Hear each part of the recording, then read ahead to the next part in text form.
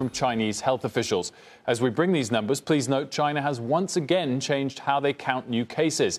About an hour or so ago, officials said there were only 349 new infections reported in the last day.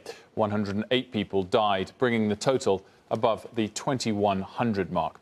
Let's bring in Meg Tirrell, who can help us decipher these numbers and the new counting methods. Meg. Well, that's right. Well, if these numbers are from Hubei Province, the epicenter of the coronavirus outbreak in China. And to put them into context, we've been seeing new cases of closer to at least 1,600 per day in the last week. What appears to have happened is that Chinese health officials now are only counting cases as confirmed when patients have a positive lab test. Now, joining us live now is former FDA Commissioner Dr. Scott Gottlieb to help us understand the new numbers. Dr. Gottlieb, and we're going to bring in Dr. Leana Wen from Baltimore in just a moment. But Dr. Gottlieb, let's start with you to help us understand this new methodology. It was just last week we saw another change where we saw 14,000 new cases in one day. So can we really read anything into these numbers we're getting from Hubei Province at this point? Well, they've gone back and forth now. It's not unusual to see the diagnostic criteria change in an epidemic like this. As you learn more about a virus, you change the criteria that you use for calling someone positive. Initially, they were relying just on positive PCR tests, these diagnostic tests. Then they included people who had a clinical diagnosis, people who had symptoms that were very consistent with the disease, and findings on chest x-rays or CT scans that suggested that they had coronavirus. Now they've gone back to just relying on a positive PCR test. I think the risk in this is that if China tries to, convince the world that this epidemic has passed when, in fact, it hasn't inside China, and they take the foot off their brake too early and they start exporting cases again. Right now, no cases or very few cases are probably being exported from China because most countries have put in place travel restrictions, but they'll start to lift those travel restrictions if China is able to convince the world that the epidemic has passed. Do you think that this change in methodology, yet again, is an attempt to make the numbers more confusing and to make it appear as if case counts are declining, even if they perhaps are not?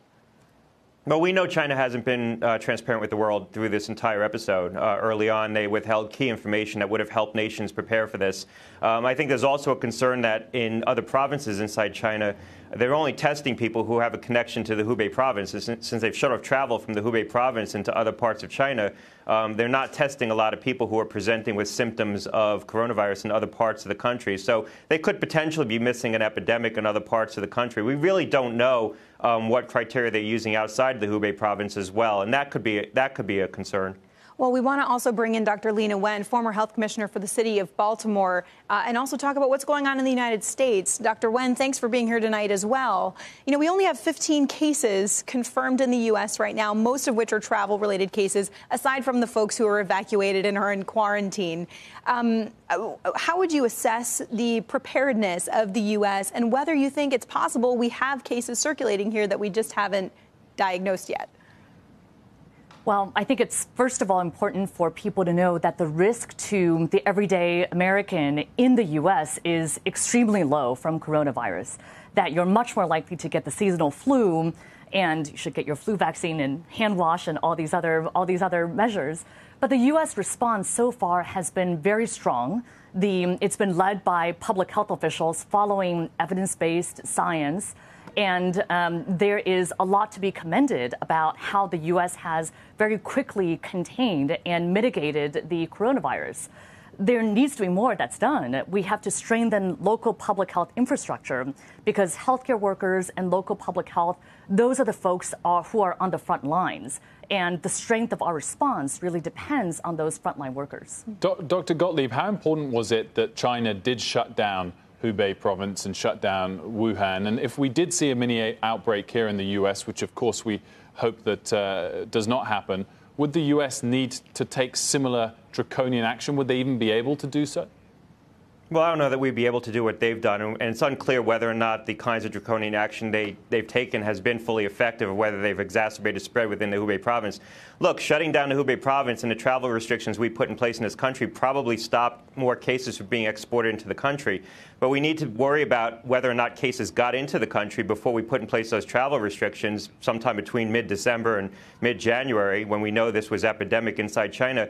And we need to be leaning forward and doing more testing here in the United States, screening treating people who have atypical cases of pneumonia that isn't explained by flu or other causes of pneumonia that could potentially be coronavirus. Now, we don't think this is spreading widely in the United States, but it could be spreading in low numbers, and we're just not detecting it. So we need to be leaning forward and doing much more surveillance than we are right now. Dr. Wen, there's lots of reports that a vaccine might well be a long way off. But what about antibiotics that could treat those infected as opposed to just preventing the disease outright?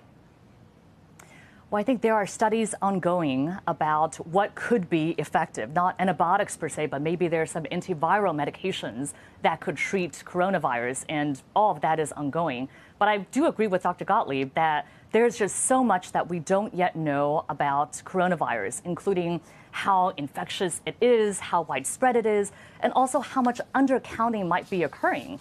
I'm really worried about China, that there may be a lot of people who are not being counted, who have mild cases, who may have no symptoms and may be spreading the disease. And I'm also very worried about what happens when those cases occur in other countries that don't have as developed healthcare systems as the U.S. does. Well, Dr. Wen, I want to ask you, just very briefly, you're the health commissioner for a very large U.S. city. Do U.S. cities have enough funding? We saw 25 Democratic senators ask the Trump administration to focus on more emergency funding for this response. Do you think at the local level there's enough funding to make sure the response can be as strong as it needs to be if we do see those cases? No. Local public health officials know exactly what to do. This is what we prepare for every single day. But we don't have the infrastructure in place to sustain the work that's already being done to treat existing illnesses and to prepare for existing emergencies. That when something like this comes up, that takes many more resources, we need a lot more funding. And that requires infrastructure building every day and not just when an emergency hits.